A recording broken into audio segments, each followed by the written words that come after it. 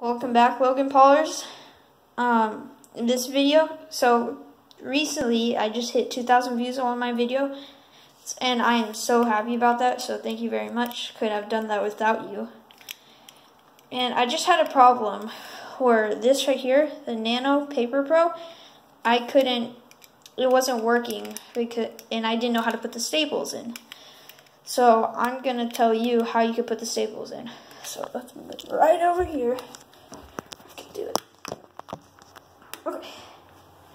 So right here, you're maybe wondering what staples it use. This is for the box I got.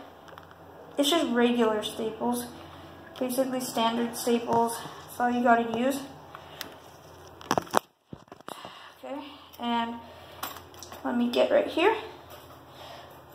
So basically, what you have to do with this is you have to pull back on this. So basically, it says right here, there's little directions. It says, let me flip this over. So it has the little design of it. What you do is kind of, on this, kind of push down on this while pushing back, like a little bit of, let me see if this is doing it right. There you go, see, like that. Put some strength into it. And then under you could see the staples. So I'm going to take these guys out. And you can't have too many staples at a time, but it is a small stapler, so this is what it looks like.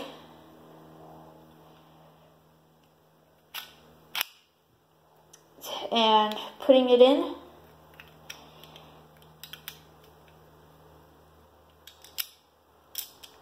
You just add it like that, a little bit. Now what to do, you push it in, click it, nice, you'll hear a click, and then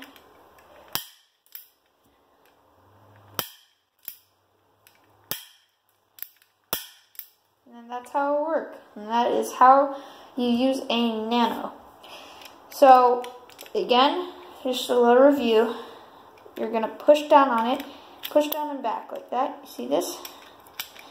Insert your staples, pop back in, and staple. So thank you for watching my video on this Nanō stapler.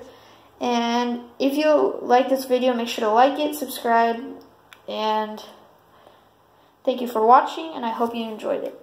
And I hope you found everything good, and I helped you on this.